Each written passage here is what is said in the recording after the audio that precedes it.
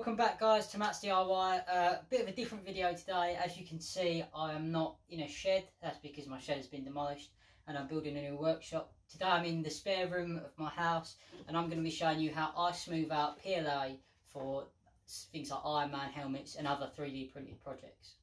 Just a really quick reminder at the start of this video, I'm still sponsored by Lumberjack Tools. There's the website there and the code at the bottom of the screen. Use that to get 5% off their entire store. That ends in March, so get in quick. So I just wanted to do a quick overview of what I do so that if people sort of have a general bearing on what they're doing, they don't have to sit through the whole video. But the general premise is that I use 120 grit-ish sandpaper. I used an orbital palm sander for this because it was quite big, but for some smaller bits I will use hand sanding. I hit it with 120 and then I get some wet and dry 240 and just take the edge off where it's picked up a little bit, and that helps when you're putting the primer on and stuff. I then use surface primer from Rust-Oleum. I just like grey. That just shows you where you've missed some sanding and where you could do some more. Once I've done that, I'll give that a quick rough up with some 240 or 400 again, and then I'll use some of this spray putty.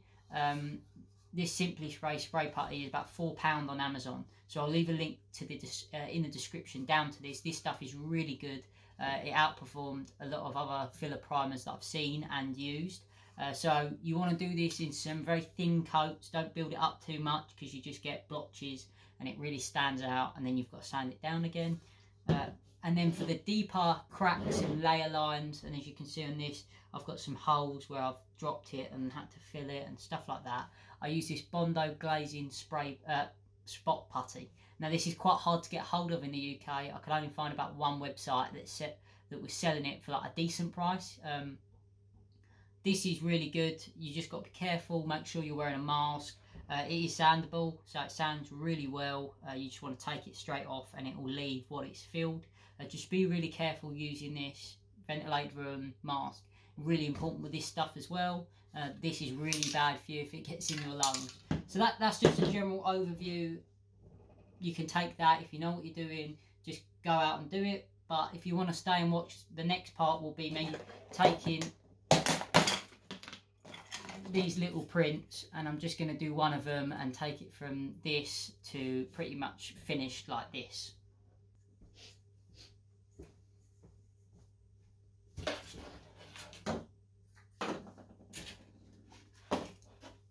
So I've got some sandpaper scraps and a piece of unsanded 3D print. I see a lot of people throwing away bits of sandpaper that have hardly been used. So even bits like that, looks like it's done, it's not, it will sand. Especially bits like this, people will use a piece of sandpaper once and I see them chuck it away and it's just wasteful. Keep them in a little box, you never know what you might need just to get down in somewhere. You know, there's just like loads of grits in there. So pretty simple. I just take my 120, you can even go lower at 80, this is just what I've got, and you just want to sand and just go around the print, and you'll start to see this sort of white colour. So on black it's really easy to see. On other colours like red, it should just go a little bit lighter than the colour you've got. So just go around till it's a consistent colour all the way around, and you've got, you know, sometimes the layer lines are too deep, but you just want to get it sort of this colour. Now with things big like the Iron Man helmet, I'll use a power sander. If you do, make sure you wear a mask. With hand sanding, you're a bit safer, so you don't have to worry. But if you are power sanding, make sure you don't sit in the same spot too long. I use an orbital sander, so belt sanders and things like that aren't great for this. But if you sit in the same place too long, the plastic will heat up and melt, and that will ruin a print. So just take it slow, take it easy, make sure you're moving consistently. So what you should end up with, and this is one I prepared earlier, is something like this. So after the 120 and you've got it down to sort of this colour, just take some 240 and just take the top off of all the layers. It's not that important, that part, I just like to do it to smooth it out. And the main thing I want to show you here is that on this,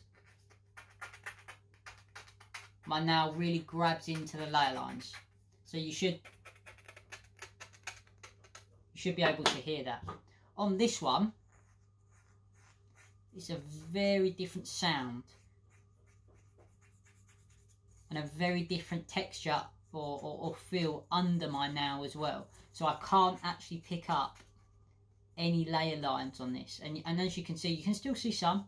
There's still a few little bits that are too deep for me to sand, and I would end up taking out some of the shape if I sanded too much.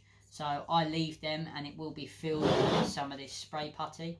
So what I'm going to do is take you outside and spray putty this, and it takes about 20 minutes to dry, and then we'll come in and see how that ends up, and I'll show you just how smooth it can be.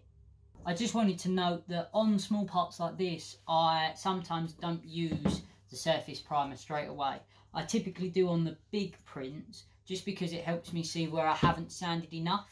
But on this I can see quite clearly, because it's quite small and I can feel a big area of it just with my thumb. You don't need to surface prime straight away, you can jump to the spray putty, but I would recommend, if you're doing a big print like the Iron Man helmet, it's just to give it a very thin coat of spray primer, and it just shows where it's standing up too much. But on this, it's just really not going to make that much difference. So I'm going to jump straight to the spray putty. Just at the start of the clip, I want to say that I've got my printer going. Let me just show you that. So that's what the fan noise is. I'm really sorry about that. But this clip's going to be really quick. I don't know how well you can see this. So this is after 3 coats of filler, light coats. And you can see it's smoothed out quite a lot of it. But when it does focus, I've still got some pretty deep layer lines. So I could carry on spraying it, but I want to be a bit quicker. So what I'm going to do is take some of this Bondo, and I'm just going to smear it on the deepest grooves, and then I'll sand it back down till it's all gone, and then all I should be left with is filled in layer lines. And that just makes it a lot quicker and saves you wasting a lot of the putty. So I'm going to do that. Please, when you do that, wear a mask if you're going to do that. I will be wearing a mask, and I'll just show you me smearing it on.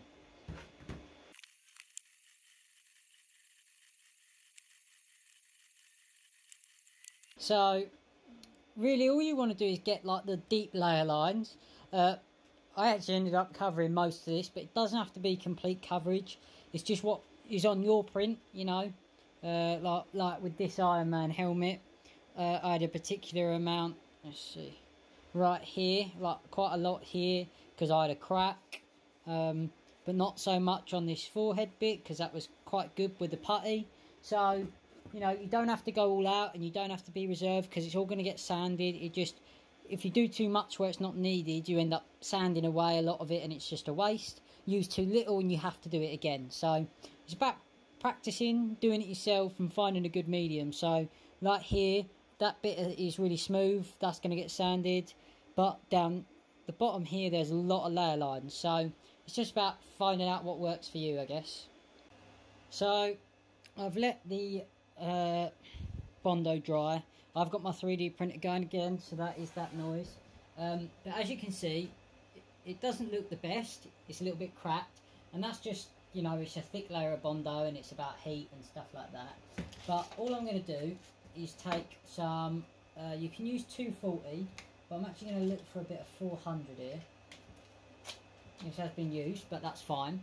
And I'm just going to take down, literally, just going to take the Bondo off. Now I might swap down to that bit of 240 actually. And this is all you want to do. You just want to go around, and you just want to start taking it back down to the spray filler. So, don't know if you can see there, let me look through the camera. So you see there, what I'm left with is I'm back down to my filler. Let me focus that. I'm back down to my filler, and you can see that layer line that it was supposed to fill in. So literally just going to do that across the whole thing, and then I'll come back once it's done and show you a clip. Hopefully you can see this well, but pretty much all the Bondo is gone, and you can't really see it that well, but it has filled in some bits. But it's actually a really good example of I put too much Bondo on. So you really don't need to over apply. I over applied because I thought, yeah, it will just save me having to do it again. But and it doesn't really matter on small bits like this because it's easy to sand. But I really didn't need to. So, you know, these spots down the bottom, yes, they needed it. If it would like to focus for me. It's struggling because of the colour, I think. Bits like that. But if you use that spray putty and give it two really good layers, then sand it and then hit it again, you'll mainly get a smooth surface, which is what I should have shown you, but I went down this route because it was quite small and diddy and I didn't have much spray putty left. But that's another way to do it. But if you want to slap some Bondo on it and spend your time cleaning it up, do it that way.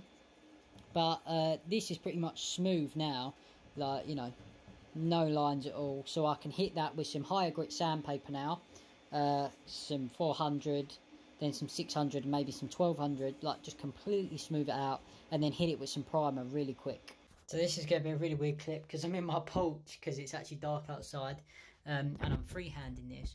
But I've just slapped on one very thin layer of primer, and then we should be good to go. So I'll just check it afterwards for layer lines and things like that and imperfections. But after that, you should be able to just slap some paint on. So I primed it, left it overnight, and it's turned out a really nice print. I've actually gone and Bondoed this bit because I realised that would be exposed. But you could hit it with another layer of primer, but I don't know if you can see there. Probably can't see it that well, but it's really smooth. Can't see any layer lines at all. So I hope this helped at least one person. I hope you guys enjoyed the video. Next step, if you're doing this, is just to whack your paint on and yeah, go from there. So leave a like down below, comment any questions you've got. This is just my way of doing it, so there are lots of different ways. You might have a different one, let me know. If you've got any questions about my way of doing it, stick them in the comments and I'll try to get back to you. Hit the subscribe button, and I just want to mention before I go that I'm still sponsored by Lumberjack Tools. So I'll put the website link up the top and the code down the bottom. Use that for 5% off all their tools. I think that's to the 1st of March. So yeah, head over there, they've got some great tools and it supports me too.